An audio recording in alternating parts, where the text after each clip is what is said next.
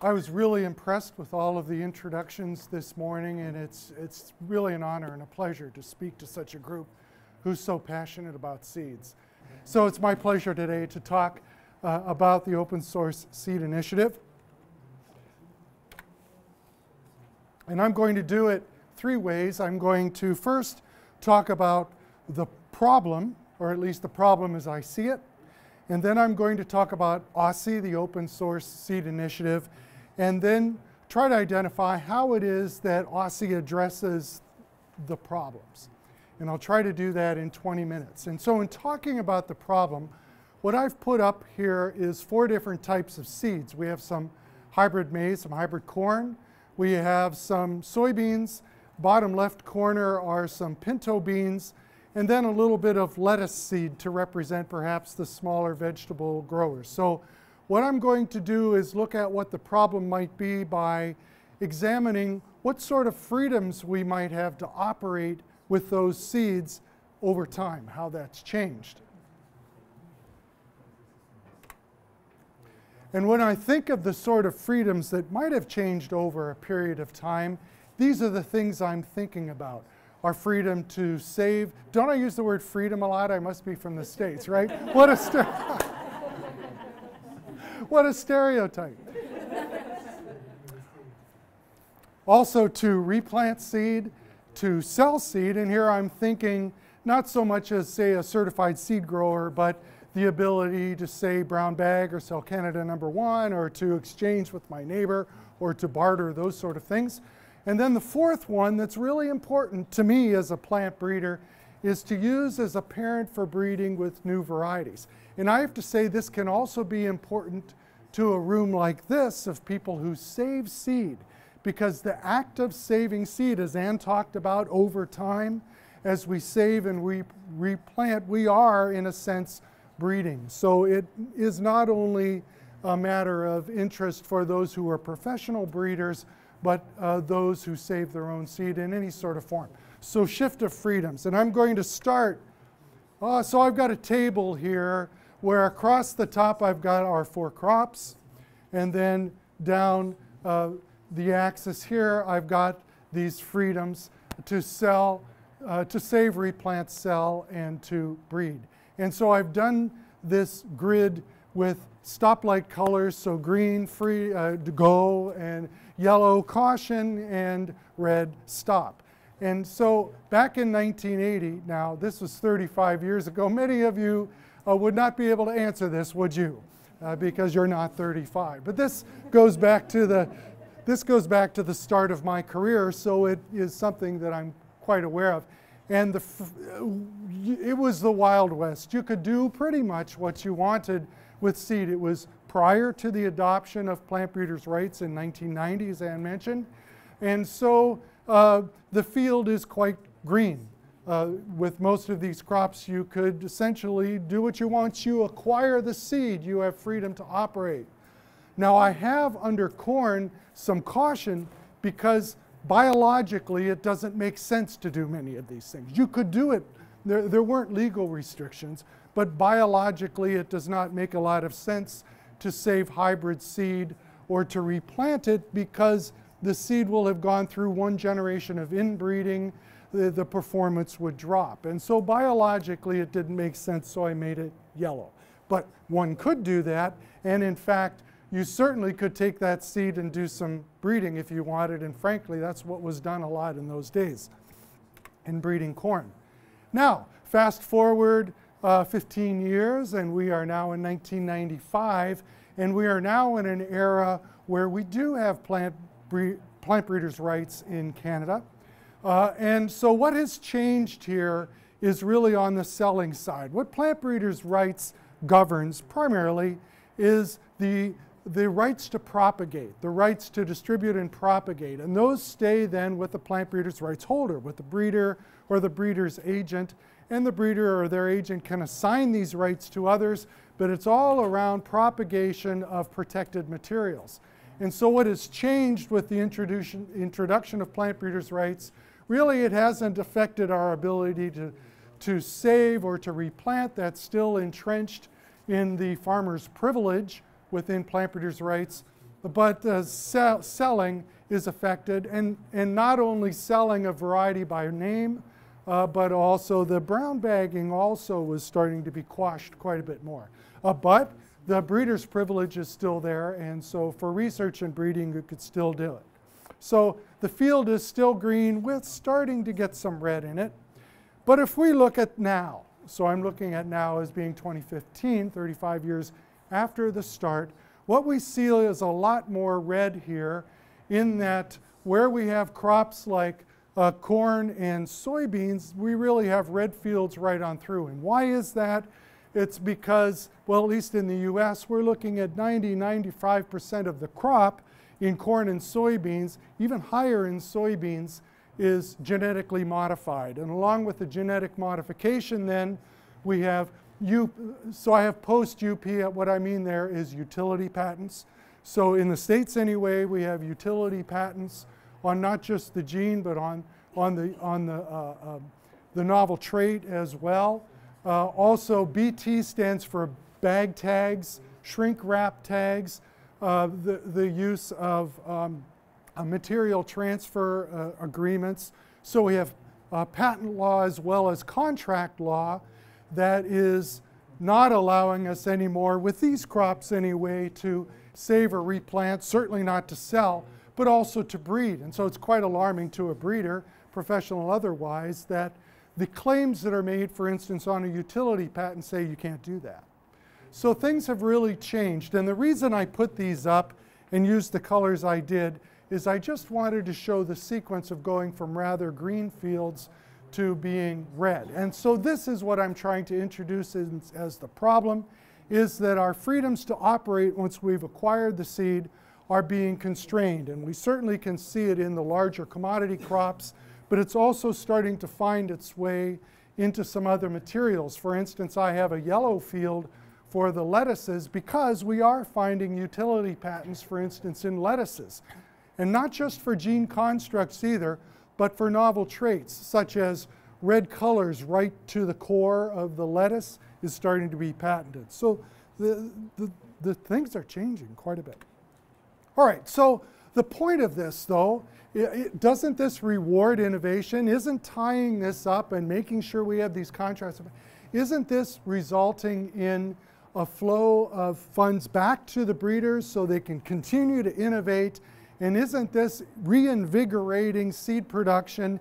And I would say if you are in that system where you are growing commodity crops on intensive scales, then yes, this is an amazing, I won't say fantastic, it's an amazingly well integrated system. So for commodity crops grown in industrial production systems using varieties that are produced by industrial breeders, yes, this system works well and it seems to be fine-tuned to that. But for those of us in this room who are not working within that intensive system or working in the margins of that system, or for those of us who are in a parallel universe in terms of what we are doing, then no.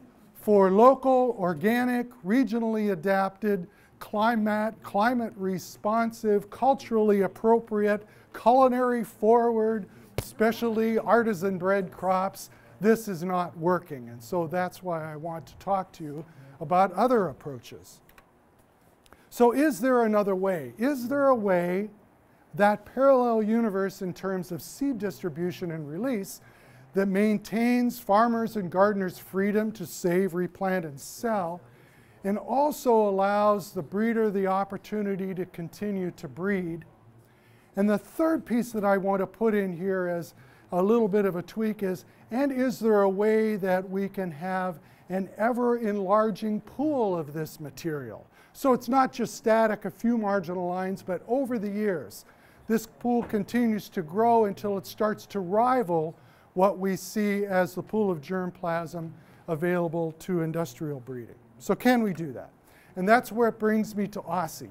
OSSI stands for the Open Source Seed Initiative, and what it is a way to release and exchange seed that emphasizes sharing. Now that's a parallel universe, isn't it? But it's one that we operate in. So it ensures that the seed will remain free of patents, of licenses, of contracts that restrict our ability to save or to replant or to sell or to work in breeding. So this is what OSSI is trying to do, is create that universe. And also, we feel we have an educational mission. Not that I need to preach to you about this, but there are a lot of people, a lot of eaters, a lot of enjoyers of food who do not realize the sort of legal encumbrances that there are on seed, and who might otherwise consider seed to be a natural resource and aren't aware of those efforts and those things that are existing now to curtail freedom to operate once seed is acquired. So we feel we have an educational mission as well. The two principles that are important, and this is where, as Jane was correct, I started discovering these things through my 13-year-old son at the time, who was interested in Linux. Back in the day, Linux was more of an experimenter's operating system, and here I had this kid who was trying to get it installed, basically ruining one of my computers, because these things didn't work very well at the time. But it got me involved in what is open source software, what is general public license. And it was at the same time that I was recognizing some of those losses of freedoms that I was showing on the previous pages. And so it just kind of came together in some of these ideas. In what way is this open source? In what sense is OSSI seed open source? It's open source in that it can be freely used once it's acquired. It doesn't mean that it's free of cost. So some people say free not as in beer, but as in freedom to operate. And so it's not free of cost. Seed is still bought and sold, but once it's acquired, you have freedom to operate with this seed. This idea of copyleft is a little different. It's a funny word, copyleft. It's not my favorite one, but the principle is extremely important, and that is that once you acquire this material, any derivatives from that, whether it's new seed that you produce or whether it's products of plant breeding, also must be distributed with the same freedoms as the original seed. This is new, and this is really at the core of OSSI. It means that once a seed is OSSI, whether it is resold or whether you use it in breeding, the new material that comes from it is also OSSI, and it maintains those freedoms. Remember that ever-enlarging pool of germplasm? This is how it happens, and some people have called this the virality, the virus that's in this material. Again, kind of a computer idea, that once OSSI is in material, it stays in it forever. So some also say, who aren't really comfortable with this idea, it's sharing, but it's enforcing sharing. It's requiring people to share. And we say, yes, this is how the seed is protected and we allow it to maintain its freedom. And so I just wanted to reinforce down here the idea that it's not just the same seed as what you received, but also covers material that you breed. So that's the open source and the copy left. Now, we spent a year in OSSI trying to develop a legal contract, a license that enforced sharing. And we worked with our lawyers to do this and ended up with 3 different OSSI licenses, depending upon whether it was completely free or kind of free or had, and we had, at the end of the day, we sat back very proud of ourselves at this 12-page document of fine print that rivaled anything that could come out of Monsanto, to use the M word again. And so we looked at that page after a while and looked at ourselves and said, what are we doing? We're in a way duplicating the same sort of documents, but substituting the word can for can't. And at the end of the day, if we wanted to enforce this, we had to have, every time we transferred seed, someone would have to sign a form saying, I understand this license. The ethic was just not right there. And so we said, we're going to step back from making something ironclad, legally enforceable. It can be done, but it isn't right. And we stepped back and said, instead, we're going to go with a morally, ethically enforceable approach. And so we came up with a very simple pledge, if you will, Critics of OSSI will say it's not enforceable. And we say it's not enforceable in the courtroom, and that's not where we want to be on this. We essentially want to be in people's heads and hearts on this. And so here is the OSSI pledge. It says, you are free to use these OSSI seeds in any way you choose. And then the pledge part is, in return, you pledge not to restrict others' use of these seeds or their derivatives by patents, licenses, or other means, and to include this pledge, so that others know what's going on with the seed, to include this pledge with any transfer of these seeds. So that's what the, thank you, that's what the OSSI pledge says. So crazy idea, who came up with it? The reason that I wanted to show that this is us in 2012 at the University of Minnesota having, actually it was the meeting where we came up with the name. We had started earlier than this, but there we are. It's another grassroots organization like this. So if we look at ourselves, actually this group is larger, but it's a small group that includes breeders and seed producers and seed catalog owners, NGOs, representatives of the global south. So it's a group of people who all had a love of seed and wanted to maintain open access.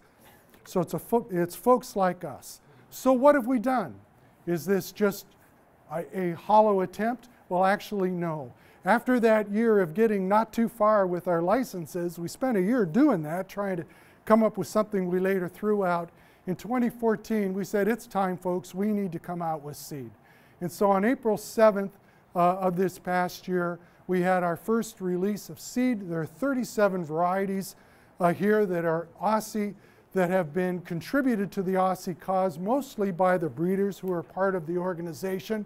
But it's a very impressive range from full pint barley that comes out of Pat Hayes' program out west, carrots, celery, cress, kale, lettuce, squash, quinoa, peppers, mustard, zucchini, a lot of vegetable crops as well.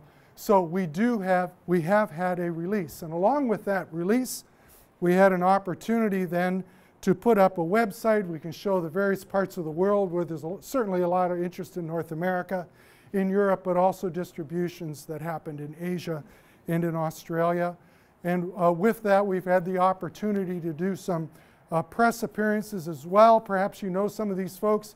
This is Jack Kloppenberg, who's here stirring the pot with his seed advocacy, and Erwin Goldmans, who keeps a steady beat and keeps us moving forward. But the biggest reason that I wanted to show these pictures is because this is a shot of Tom Stern from High Mowing Seed, one of our members, speaking with a group of students, a group of plant breeding students who get together annually.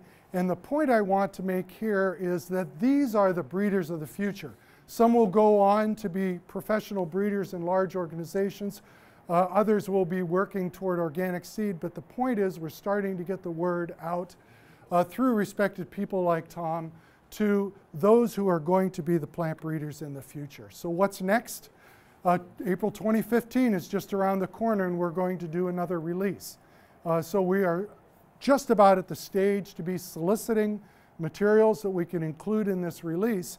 And because we're going to start including breeders who are outside that table that you saw earlier, we have to be able to be very clear on what sort of materials are appropriate for OSSI. And it's kind of like these issues around UPOV, what is essentially derived and what is new and possibly put into this. But basically, we're looking for unique materials, new materials. We're building databases. If you're interested in OSSI seed as a grower, we need to be able to make sure you know who offers this. And at the same time, we're working with seed companies to have them label this material, kind of like Rainforest Alliance on coffee, so that they see it as not just some extra thing that a well-meaning group wants to do, but something that growers want. So if you end up talking to a seed company, you can say, are you selling any OSSI seed? And they'll go, what? Perfect opportunity to let them know what it is and for us to be able to have some influence. And then build awareness and collaboration. So at the end of the day, my role here is to try to have you leave with an idea of what OSSI is. And so what is it? It's a system that maintains freedom to save, replant, and sell. That's the open source piece. And it's also a system that maintains breeders' freedom to breed, and that's the copyleft piece. And finally, an ever-enlarging pool of varieties, so it's not static, but it becomes a highly desirable parallel universe in which we all want to exist. Thanks very much for letting me explain it.